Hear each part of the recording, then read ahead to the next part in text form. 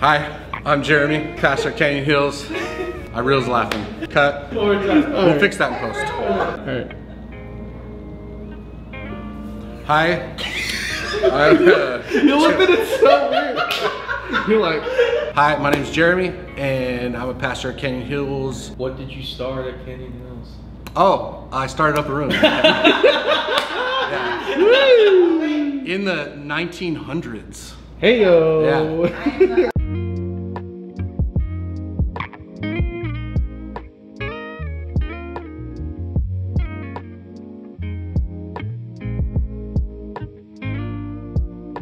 So how do we close this gap between heaven and earth? How do we walk out our Christianity and our relationship in the kingdom of God and bring that kingdom of heaven that we all want and bring it down to earth? I was thinking about, man, who are the people that I know that are like the most heavenly, who have like walked that out and done that? Obviously for me, my grandpa's on both sides, and anybody who knows me knows that they are probably the most impactful people in my life, and they've changed my perspective pretty much on everything. And so, you know, one of my grandpas, his name was Samuel, and I named my dog Sam. My wife's pregnant, she's having a kid next month. We're naming my firstborn child Sam.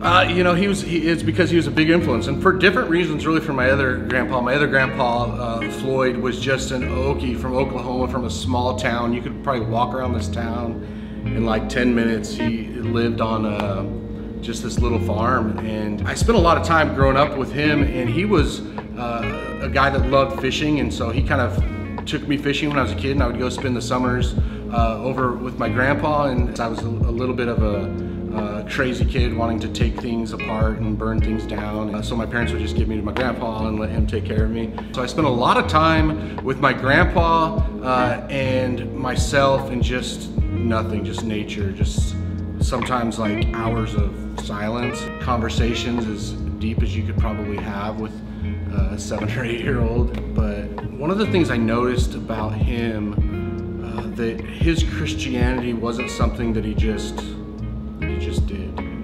It was really something that was related to who he was. Really, it's about who we are and who we're becoming, and not just what we do as Christian. Like, don't get me wrong, like our works matter and what we do matters. If you think about Revelation, and Jesus writes these letters through John and through the inspiration of the Holy Spirit. He writes like letter after letter after letter. He's like, I see your works and I see your good deeds. And so like those matter, but they're also a reflection of who we are. I think this plays out so well in Scripture, and specifically with the early church. Acts 1:8 is this verse that says, when the Holy Spirit has come upon you, you will receive power to be my witnesses, and through Jerusalem, Judea, Samaria, and the ends of the earth. The important word that kind of gets lost in there is this idea that when the Holy Spirit comes upon you, you'll have power to be. And I think before Jesus asks us to do, he asks us to be. So I would just ask you guys, man, who are you becoming? Who are you becoming when no one else is around? Who are you becoming when no one's looking, when it's just you and silence? We reproduce who we are, and if we want to bring heaven to earth, and if we want to close that gap, man, I think it's going to have a lot to do with who we are, with our connection to Jesus, not just Sundays, but actually in the quiet moments and the moments when nobody else is around. I think if you look at the book of Acts and the early church, and especially like Acts 19, the idea of the church of Ephesus, one of the things you see is that kind of life reproduces a messy church sometimes, and it's wild. And I think we have this idea that when heaven comes and meets earth, things like absolutely fall into perfect place.